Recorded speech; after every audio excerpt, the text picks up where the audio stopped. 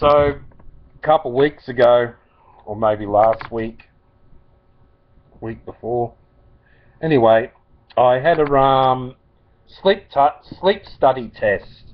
Means that you go to sleep, they connect your legs, face, and whatever else up with wires, and they do a sleep study test.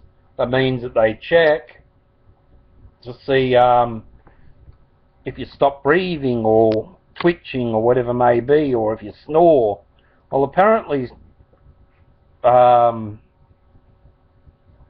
do stop breathing during the night, so I'll have to go back again and do another sleep study where they'll adjust a ventilator thing that goes over the mask that keeps your airways open, so it gives you acceptable breathing levels during the night.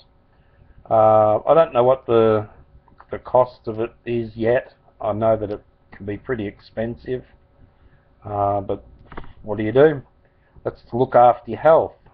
So next month I go back to sleep for the night, and hopefully they'll work out all their little adjustments and all that sort of stuff, and the sleep study test will be over. Then I'll be on at night these little makes that sort of noise. So that'd be good.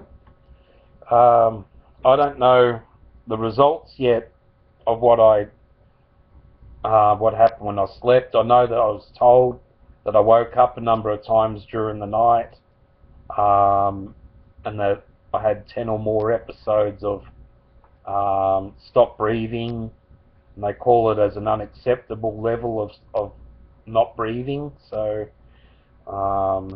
yeah, that's a sleep study test results right now.